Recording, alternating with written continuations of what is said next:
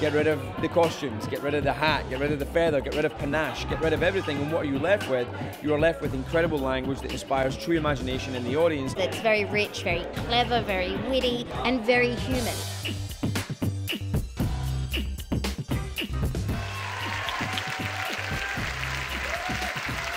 Everyone wants to be at their best and do their best and serve this beautiful adaptation. Really interrogating what makes theatre vital, what makes it vibrant.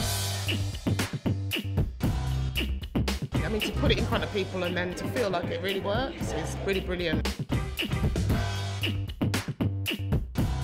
Jamie has just allowed all of us just to be us. And when everyone feels that they are enough, it's going to go all right. The energy's going to be good. My bro.